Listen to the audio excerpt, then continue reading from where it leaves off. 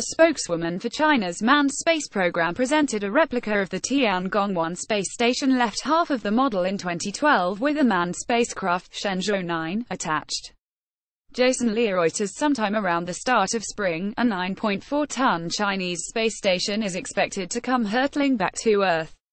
The space station, Tiangong-1, is predicted to make that return trip in mid-March, give or take a few weeks, according to an analysis by the Aerospace Corporation, a federally funded research and development center in California.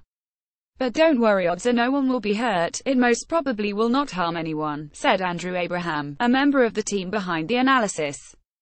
The odds of being struck by a piece of this space station as it's re-entering are exceptionally tiny. While the researchers are confident that humanity will likely be spared, their ability to precisely forecast the re-entry is limited. Any prediction of when an object will return from space must factor in multiple variables, including the density of the upper atmosphere and the object's speed, location, orientation and physical properties, the researchers wrote. Because timing dictates the location of re-entry, predicting where an object falls is even harder. If you're off by half an hour, you're on the other side of the planet, said Ted Muehlhaupt, another member of the aerospace team.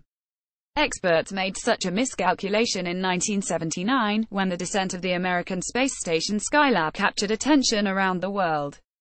The station re-entered the atmosphere about half an hour later than expected, landing in the Australian desert instead of over the Pacific, as predicted.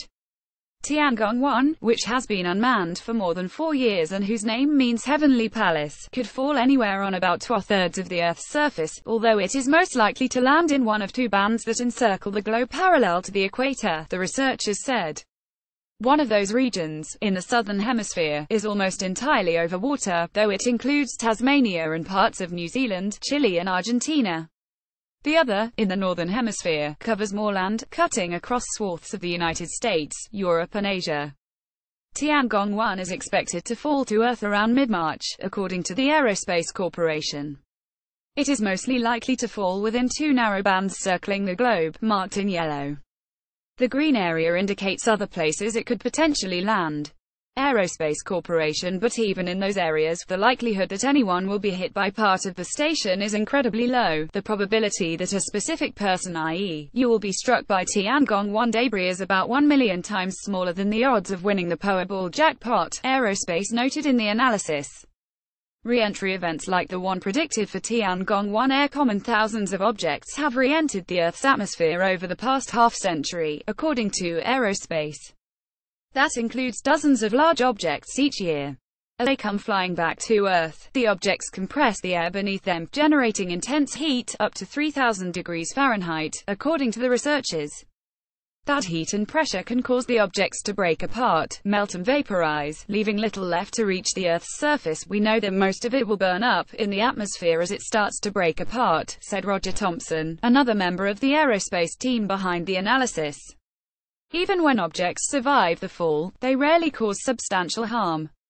Only one person is known to have been hit by such debris. Lottie Williams of Oklahoma was struck without injury by a small chunk of a rocket booster in 1997. The largest manufactured object to return to Earth was the 134-ton Mir space station, which crashed into stormy waters about 1,800 miles east of New Zealand in March 2001. Tiangong-1, at 39 feet in length, doesn't even rank among the 15 largest objects to make re-entry, according to aerospace statistics. The station was launched in late 2011 with plans for it to remain in orbit for just 2 years. It was visited twice by Chinese astronauts, most recently in 2013, but has been slowly falling back to Earth since its last altitude adjustment in late 2015, according to aerospace. A version of the station appeared in the 2013 movie, Gravity, in which it suffered a similar fate. You're losing altitude, Tiangong. Ryan Stone, the movie's protagonist, portrayed by Sandra Bullock, said to herself in a climactic scene, "You keep dropping and you're going to kiss the atmosphere."